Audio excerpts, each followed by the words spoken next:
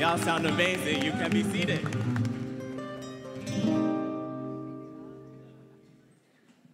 little guitar at the end there. That was nice. A little. No, I'm not coming to do anything music-wise, but let's give it up for the worship team. That was awesome. Deli. Got Jay Josue in the building somewhere around here. All right, cool. So I always got to do a couple shout-outs. It's good to see you guys this Sunday morning. As you know, we've been going through this series on Agape, and it's a little play on words here. Agape me, all right? It's not what we want, right? That's a knockoff brand. And we're going to talk about how our obsession with self sometimes can get in the way of real love that we're trying to have. So it's been an awesome couple weeks as a church. We've had, the series on Agape has been great. There's all these awesome things happening. We have financial peace, Women's Day is coming up, and singles barbecues. It's awesome. A lot of great things are happening. We had an amazing Easter service, and the singles service was amazing. So many great parts of the singles service. So it was an incredible time. And now we're coming back around, right, to being anchored in our agape love, right? We're coming back around to that because loving God, loving others, it truly does anchor us. It can help us to really feel grounded. It can help us to understand, all right, I'm a Christian. Like, what am I supposed to do? Like, who am I supposed to be as a Christian? It seems like there's a lot here in the New Testament. I got to kind of figure this out. And so it's kind of like when in doubt, right? You got to come back to your anchor. You got to come back to the security. And this is our love. It's our agape for one another. And just to recap a little bit, this is our working definition. And agape is truly a word that is defined by Jesus. Jesus has defined the word agape, unconditional and selfless commitment to another's internalization of the love of God. We want to be selfless in our help and our assistance of other people experiencing the love of God. Now, as we've been talking about, sometimes we can try to do that and it's not perceived that way. Sometimes we can look to help somebody experience God in a way that maybe the world doesn't always show love, and it could be like, wait, that doesn't feel like love, right? And just because something doesn't feel like love doesn't necessarily mean it's not. It might not be, right? But it doesn't necessarily mean that it's not love, right? And so if you're wondering, okay, well, what is this agape love? The most simplistic way to answer it is look at the cross. Like that is what defines agape love. Look at Jesus, look at the story of the cross, why he went to the cross, and you have your answer. It says, for God so loved, there it is, then he loves it, agapao. For God so loved, that's the verb of agape. So for God so loved the world that he gave his one and only Son, that whoever believes in him shall not perish but have eternal life. That's agape. God sent Jesus to die for us, right? So if you're going to die, right, for somebody, by nature, self is not involved, right? Because the moment you're thinking about self when it comes to sacrifice, it's going to be incompatible. Because sacrifice is really devoid of self in a lot of ways, like a truly selfless act, like with nothing expected on the other side. Like that's different. That's challenging. And as I've been studying this out and going through this, I'm like, man, I have a lot of room to grow, in this. This is a very high calling. Like to act in a way that is like entirely selfless, like nothing. Like even in church, you serve, could look good. Are you kind of like low-key, high-key, expecting something in return? Even if it's even as small as like, hey, good job. It's not wrong that we're encouraged by those things, and indeed I think we should encourage one another, right? But how do you feel when it doesn't happen? That might reveal that there was a little bit of self involved, right? And so as you can see, this is a really high bar. And it's one that we're going to be striving toward. And we're going to fall flat on our faces sometimes. We're not going to do this right, and we're just going to mess up. But we can help each other get there. And we could do this together. So why are we going through this series? Once again, it's coming back to being anchored. Jesus replied, love the Lord your God with all your heart and with all your soul and with all your mind. This is the first and greatest commandment. And the second is like it. Love your neighbor as yourself. All the law and the prophets hang on these two commandments. So once again, not knowing what to do, there's a lot in the Bible. Where do I start? Well, we start here. We start with loving God and loving people. And what's interesting is Jesus takes this even a step further. In Matthew 22, 37 through 40, he says, a new command I give you, love one another. But he doesn't say love someone else as you love yourself. He says, love one another as I have loved you. As I have loved you, so you must love one another. By this, everyone will know that you are my disciples if you love one another. So what sets the church apart from everything? What is the contrast that we as a church are supposed to represent to the world? When people are like, well, why do I need to go to church? And what's the difference? And it's all the same. Everybody's just jacked up everywhere you go, you know? And how is it obvious? How is it obvious that we're a church? Well, it's by our love for one another. It's by this agape standard, right? This is how we are set apart from the world, because it is rare, right? Like selfless commitment to each other's, like feeling the love of God. Man, I know many of us just wake up, it's like, man, I'm trying to feel the love of God today, let alone like sacrifice to help someone else feel the love of God, right? Like it's challenging because we're constantly it can be thinking about ourselves a lot, right? Like, what are my needs? What do I want? What are some things that I feel like are going to help me? This is kind of the world that we live in.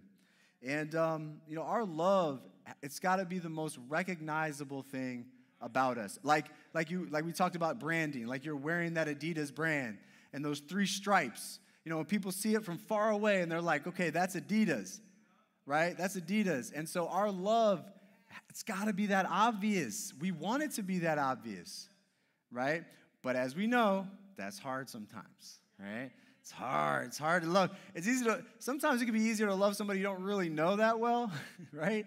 But it's sometimes in your own home where it can be hardest to love, right? Sometimes in your own community when it can be the hardest to love, right? So this is why we have God, and we have first and foremost our connection with Him. This is going to give us the strength to continue to love imperfect people in a way that He loved us, that He loved me and you, because we all are imperfect. Just going through this here. We went through what is agape. We talked about agape brand. We talked about in house church our debt to love. Now we're going to talk a little bit about this idea of knockoff love. So, all right, maybe this is a test for teens. Can you tell which ones are the knockoff? All right, can you tell which ones? If you think they're the brown, if you think brown is the knockoff, raise your hand. All right, if you think the black ones are the knockoff, raise your hand.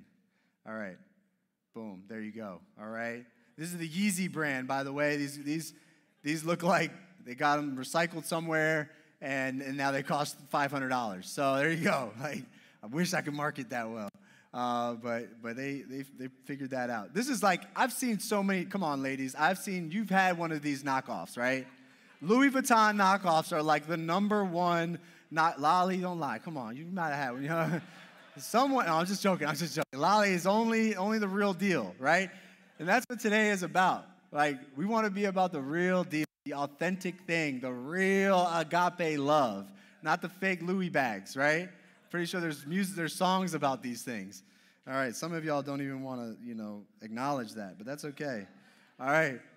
So there's different brands, and I was just kind of playing around with this. Like, what's your brand? When people look at you from far away, what do you want them to see? You want them to see success? I'm successful. I made it in this society. Look at me. I've done something. Then we got religious. Oh, I'm a churchgoer. I carry my Bible around. Like, what do you want them to see? Then we got me. What did I put under there? Looking out for number one. There you go. That's the motto of the me brand. Looking out for number one. Strong power, look good, feel good. Or, you see like on Instagram, this is like, oh man, this is how you get this. And then you have guys that go on these crazy diets, and then it comes out later they're on steroids, and it's all fake, right? It's all crazy. Who is that? Liver King, right? So he built this whole empire on this idea of if you have this particular diet, you will be ripped and jacked. And then later on it comes out he was steroids the whole time. So, it's like, that's the danger of knockoff brands, right? That's the danger.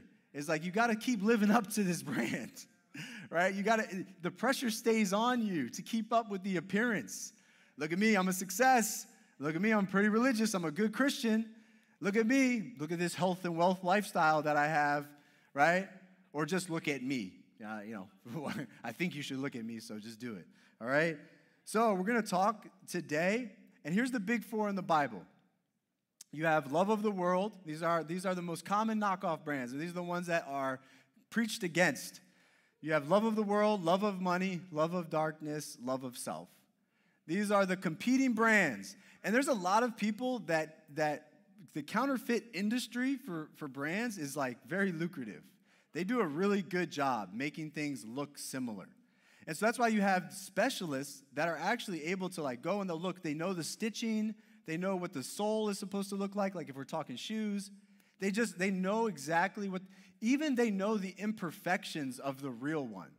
So if the fake has fixed the imperfection, they know it's a fake. It's weird. So they just know it, right? And so some of these, it's interesting because some of these can actually look like love in a certain way. Like if you think about it, if you think about having money or whatever, right? But let's say you love money, but to mask this love of money, you give a lot, right?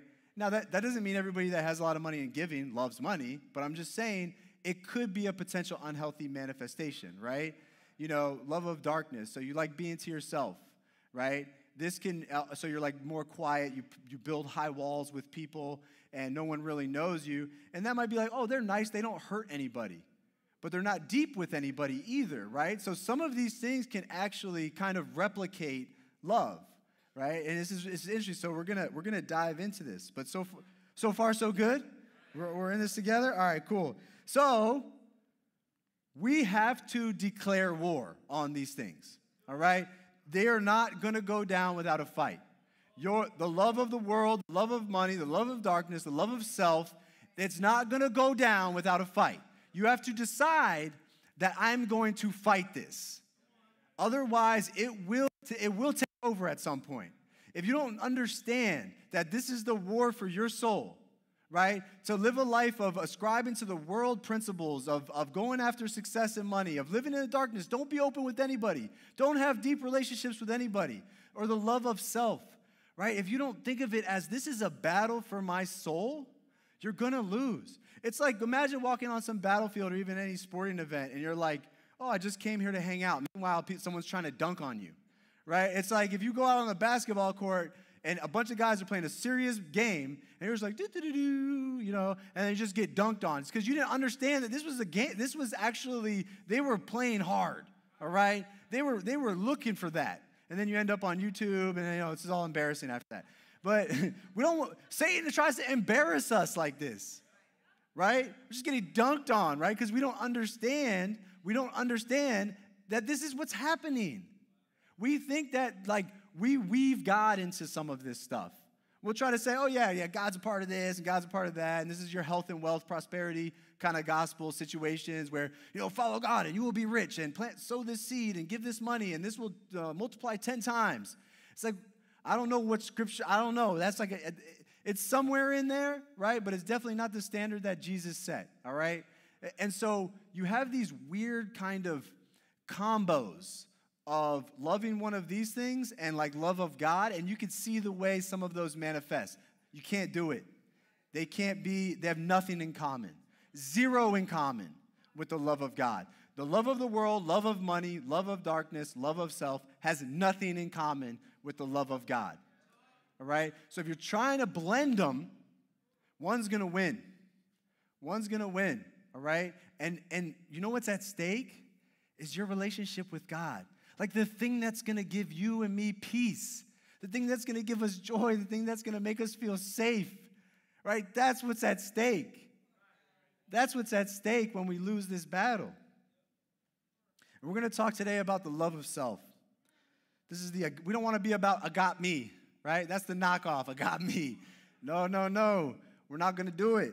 2 Timothy chapter 3, verse 1 through 5, it says, but mark this, there will be terrible times in the last days. People will be lovers of themselves.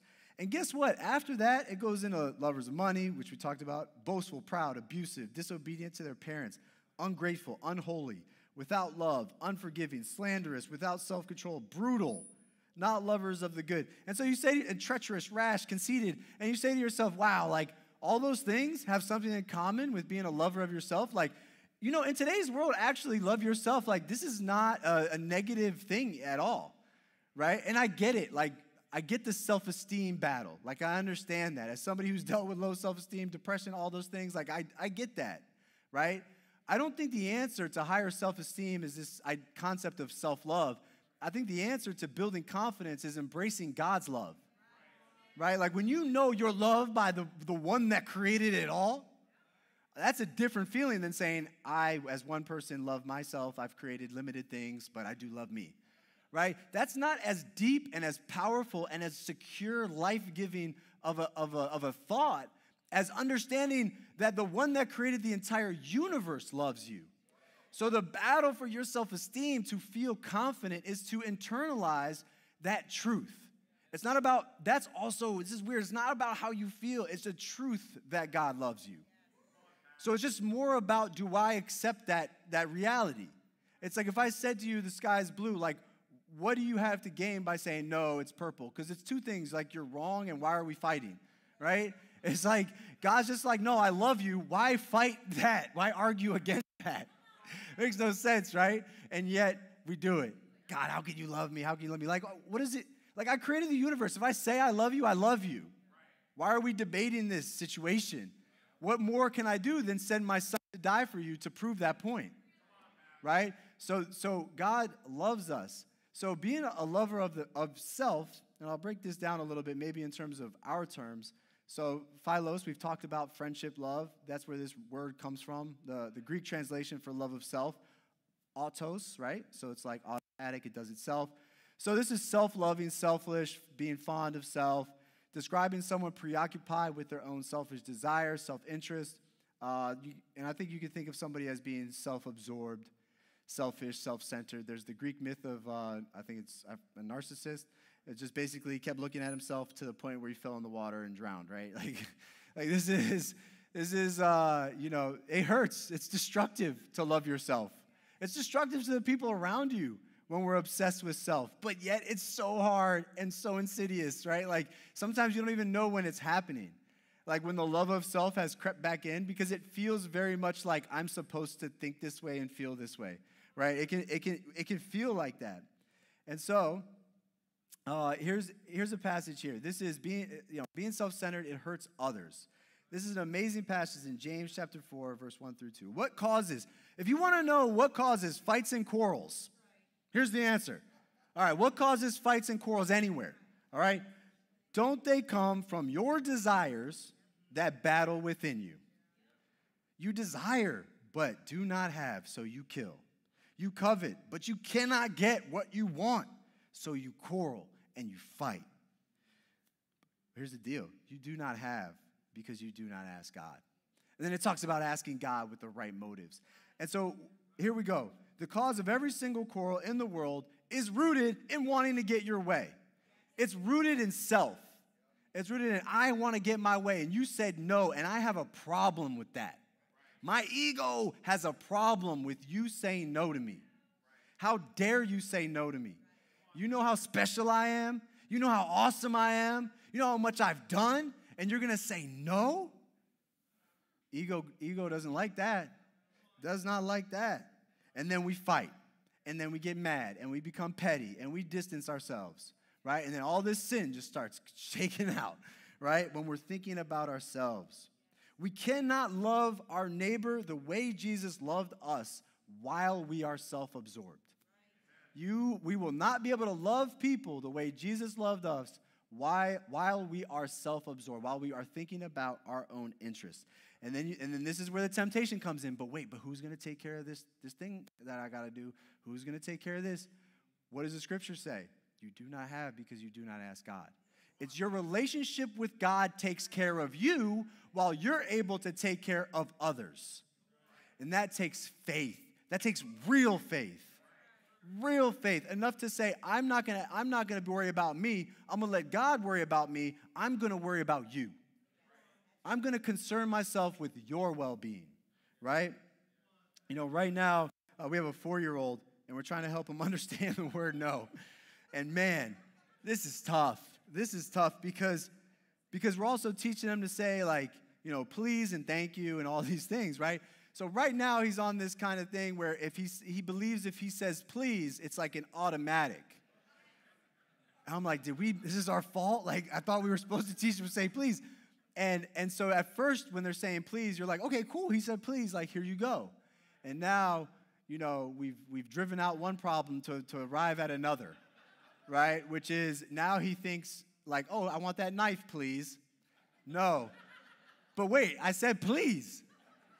And I can kind of be a little curt, like, nah, I don't care. The answer's no, buddy. And then he, throws a little fit. So he stomps, and then he could go into his room and, like he needs time. He's already like a teenager. I don't know what's happening. But he's not good with no, right? He's not good. And it's a lot more visible. What am I about to say? But some of us are also not good with no. Right? Some of us throw little tantrums too. We just know how to cover it up. We just know how to hide it a little bit better than my 4-year-old son. Right? Do we? That's a good question. Or sometimes it's obvious as well. Right? And here's my opinion. Who you are when you don't get what you want says more about your character than just about anything else. Who are you when the answer's no? Who do you become when the answer is no? It's hard. It's hard to deal with no, especially if we think we're the center of the world or the center of attention. It's really hard to hear no at that point. I remember this was like 8 years ago. I wanted to start this ministry. We were living in Baltimore at the time. We wanted to start this ministry, and I did all this homework, and I put together this game plan. And I was like, I'm going to go present this idea.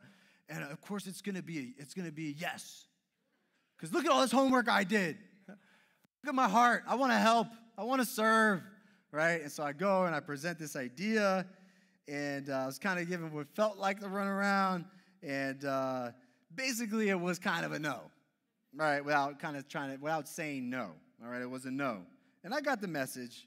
I left discouraged, obviously, because I was like had my hopes up. And here's the deal, though. Was I really selfless? Because I felt a lot of anger after. So what was I expecting? Right? Like, I wanted a yes. Like, my service was dependent on a yes. Like, my love, especially for that brother that I felt like said no, was conditional based on whether or not he said yes to me. That's selfish. That's self-centered. Because I can be upset, I can grieve the no, but why would my love for this person change if I'm supposed to be willing to go to the cross for somebody like Jesus did for me, right? So what did I do? I didn't stop, serving. I kept serving God, but I avoided this brother. I'll be honest. I gave wide berth to him in this fellowship. I found, I didn't want to find myself in some weird thing, and then, I was like, I'm not asking anything ever again. Nothing. I'm not asking anything. I'm going to do me over here. Give me my little whatever, Bible talk situation, and I'll just go there. And I pulled my heart back. I pulled my heart back from this brother, all right? And it hurt. It hurt me. Because every time I would see him, I was like, why do I have these weird thoughts? I'm like, I'm supposed to be loving, and I don't feel like love right now. I don't feel like this is love for this person. He's done nothing wrong other than say no. He has a right to say no, right? Like, not everybody has to do everything we want, right? Okay, so why am I all of a sudden treating him this way? And that was God really helping me. And I still got to work on this because I have ideas 6 million ideas a week. I stress people out all the time, all right? No one more than my wife, Lamisha, who has to sit there and I'll just pop up out of the couch, babe, we got to do this. And then next thing you know, she's on some adventure doing some new project, right? And so some of us are like that. There's a lot of dreamers in here, right? So it's really hard. It's hard. It can be tough to hear no when you're a dreamer, right? But if it's God's will, you'll be all right. If you've asked God, it'll work out. You don't give up on it if it's really a vision, if it's really a dream. You'll keep navigating through the punches, through the hard times. You'll keep navigating if it's really God. I let my love for self get in the way of my love for God, and in that situation, my love for another brother. So I'm going to break this down just a little bit, just to, if it's not proven yet, I want to show you or demonstrate to you why and how our love of self is destructive to ourselves and to others. But also, to repent of a love for self is your freedom and your healing. Right? I'm not just up here to say, you're selfish, change. No. Like, I want us all to understand that as you repent of this, you actually feel a lot better. All right? You actually feel a lot more peace. And I want to break this down. So, here we go. Boom. Here's 4 manifestations of a love of self. Insecurity, fear, bullying, self-righteousness, okay? I'm going to break these down quickly for you guys, and I'll put some notes on the app, all right? So, think about this. If you're loving yourself a lot, if you think about you, right, you're going to have thoughts like this. Do they like me? Do they respect me? Like, I could be like this. I'm like, I'll say a bunch of dumb things in a conversation, because, as you guys can probably see, I talk a lot. So then, next thing you know, they leave, and I'm asking my wife, like, oh, man, did I do anything dumb there? She'll be like, no, you're good. Okay, like, amen. All right, cool. Yeah, like, but I think about that because I'm thinking about me. I'm thinking about how do they think about me, right? All right. So insecure people, when you're struggling with this, or let's not put anybody in a box, right? You're battling insecurity. You're going to experience a boost to your ego through others thinking well of you. So the battle for you becomes how do I get as many people to think well of me as possible? Right? And that becomes your aim and your goal. How do I get a lot of people to think highly of me? And people that struggle with insecurity will often make you feel bad for not making them feel good. All right? When you don't make them feel good, they'll make you feel bad. Because the idol, the God of that moment is self.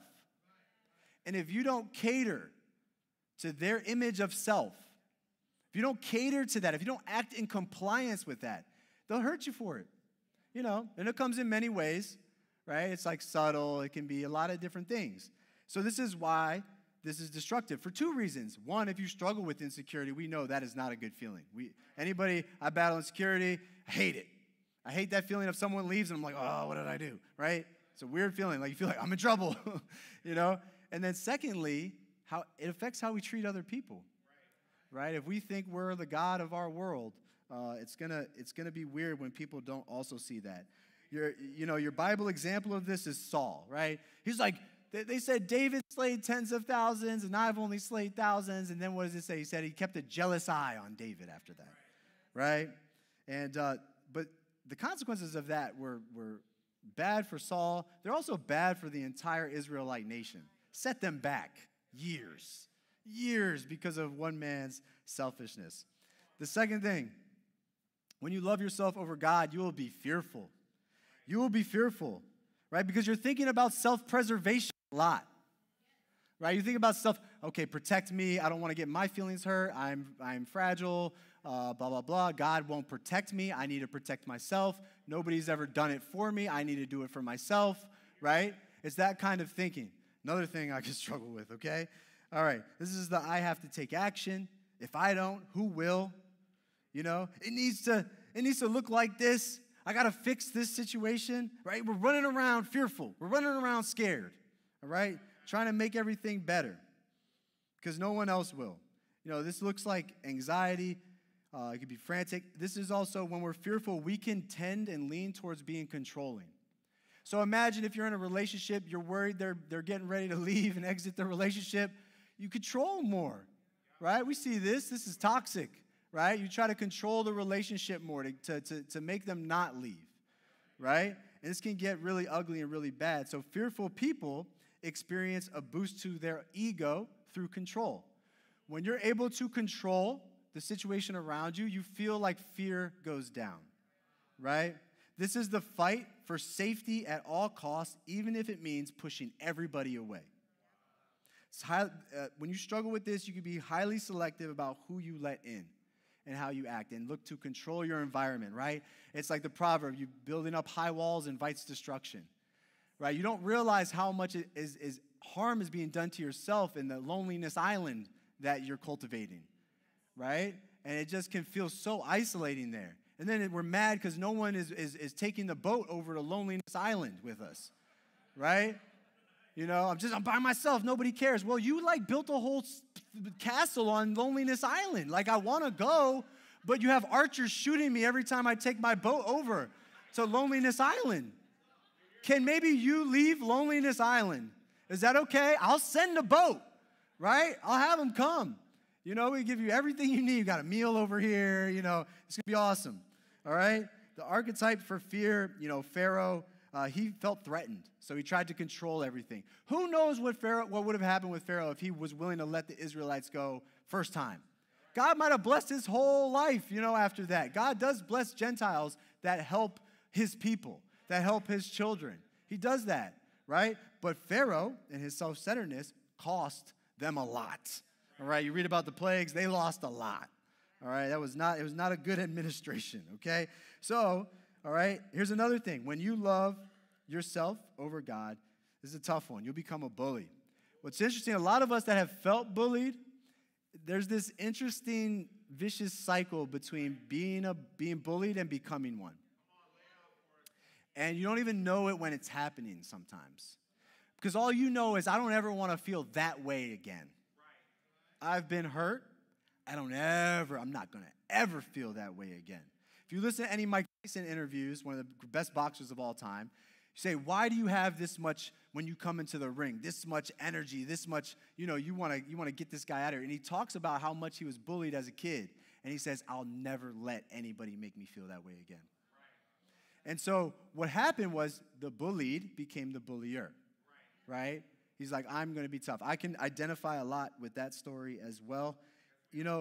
And this is the thing, bullies, they experience a boost to their ego when they have other people around them that are hurt like them and feel hurt the way they do. So when we don't deal with our pain, it will deal with us and we'll deal with other people. And this can be prevalent in church hurt a lot. I'm just going to be honest. If we haven't healed from church hurt, then a lot of times we can want others to also be hurt like how we're hurt, and we can convince them that they should be hurt like how we're hurt. We want others to feel the pain that we feel. And this is this cycle between the one that's hurt and the one that's doing the hurting. And as we're sharing and as we're saying these things, we're actually getting more people vicariously hurt as well through our own experience. Parents have to be careful of this with their kids, right? Because you guys know, your parents have been around for a while. You're bound to run into some, bad situation if you're living on this earth for long enough. And then the parent goes, mom or dad go home, and they talk about all this hurt. Next thing you know, teens are like, oh, man, that seems like agape is lacking in that situation. And in that moment, you would be right. You would be right. But what do we do next? How do we restore agape? How do we get back to that? I'm not saying we don't mess up with this, guys. We mess up. This is why Jesus set a standard, right? So we're not always going to hit that standard, but when we miss it, we want to be able to admit it and say, all right, let me get to it. Let me get to it. If I need to heal so I stop hurting other people, then I'm going to heal in order to stop hurting other people. Maybe, don't do it for you. Do it for God and your ability to love other people, right?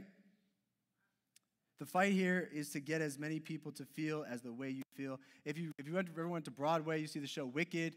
How did the Wicked Witch become wicked? It's an interesting origin story, right, of the Wicked Witch. And it's because she was really hurt when she was young, right? And that hurt people, right? Archetype of this, 1 Kings 3, 16 through 28, you have two mothers. One mom lost a kid. Another mom had a kid, so she took the other mom's kid, right? And that's the setup for the scene when they meet Solomon. So the hurt person hurt somebody else in that situation. And that happens a lot. We got to deal with our hurts, guys. We have to deal with it for real. Go there. Deal with it. Because if not, it will deal with you. And we're going to walk around just hurting each other left and right. Heal. What is the pain? Let's go there. You're probably going to need help. Whatever you need.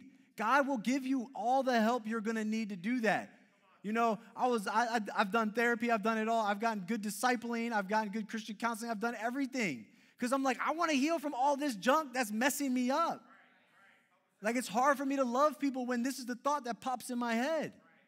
Right? Go after that healing. You know, last thing is self-righteousness, okay? When you love yourself over God, you tend to become self-righteous. You're going to experience the boost to your ego through putting others down. You feel better about you when you can think of yourself as being better than other people, all right? So this is a situation. You love having dirt on other people, and you often struggle to admit that you're wrong or you do any wrongdoing. They often do not want these lesser folks, lesser spiritual folks, to experience the grace of God or love of God. Remind you of anybody? This is Jonah. He didn't want to go preach to Nineveh because he actually didn't want them to repent and receive the grace of God. And this is also the older brother with a prodigal left home and came back, and he was like, wait, how are we going to throw him a party? He didn't want him to experience the love of the Father, right? So when we struggle with self-righteousness, you walk around looking down on others as a way to make yourself feel better, right, about you. And this is why we got to declare war against these things, guys. We have to declare war because none of us want to be described by these four things. This is not the knockoff that we want to wear. We don't want to be seen from far away and say, oh, insecurity, fear, bullying, self-righteousness, right? We want people to see us. I know I do. I want people to see me from far away and be like, all right, I think I see some agape on there. You know, even if it's not 100%, he's got like an agape tie. He's got like some agape shoes, because that's just how hard it is. And I hope that one day, as God continues to sanctify me, that someone might, and it might be by the end of my life, might look at me and say, that dude's rocking agape all the way. That dude's wearing agape love all the way. You guys want that to be the case for you? For somebody to look at you and be like, man, this person loves people selflessly. Imagine if that's what's said about you at the end of the day. They put their hurts aside and they love through it. They love through it. Having good boundaries is awesome. And there's a difference between that and building walls, right? There's a difference between boundaries and walls. All right? And we got to fight that fight. And here's how we fight it. This will be our passage wrapping up here. Luke 9:23-25. Then he said to them all, whoever wants to be my disciple must deny themselves and take up their cross daily and follow me. For whoever wants to save their life will lose it. But whoever loses their life for me will save it. What good is it for someone to gain the whole world, yet lose or forfeit their very self? Actually, one more passage, guys. Hanging in there with me? This is prescriptive at the end. I have something for you to leave with, okay? Galatians 2:20. I have been crucified with Christ. It is no longer I who live, but Christ who lives in me. And the life I now live in the flesh, I live by faith in the Son of God, who loved me. Who loved me? You can say that. God loved me, right? Who loved me and gave himself up for me. All right, this scripture right here gives us some answers. How can we do this? It says, let go of desires. I've been crucified with Christ. I no longer live. I'm letting go of me. I'm letting go of me. I'm letting go of that. That's number one. Number two, it talks about you got to replace me with something. So this scripture says, let Christ live through you. Let Christ live through you. Get rid of you, have you move out, have the ego move out, move the Holy Spirit, Jesus in. Let him live through you. Third of all, it says live by faith. Know that your desires are going to be taken care of. Know that the things that you want to see, that a loving God sees what you want, and he's going to make sure you get exactly what you need. And that no might be the best thing that ever happened to you. That time that God says no might be the best thing. And fourth of all, internalize God's love for you.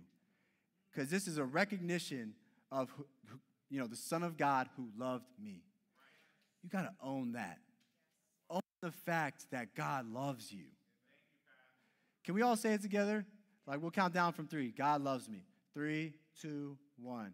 God loves me. You got to say that to yourself sometimes. God loves you. God loves you. That's an amazing feeling. God loves me. Think about how your day-to-day would be changed if you walk in that truth every single day. So inspect your love today. Is it the real deal, or are you wrestling with a knockoff brand? Is it truly selfless? And when does self get in the way? We can win this battle together, church. This is what makes us different as a church, all right? It's our agape love. And when we do this collectively, it's one thing for an individual to do it, but imagine all of us doing it together. That light is going to shine super bright. Thank you, guys.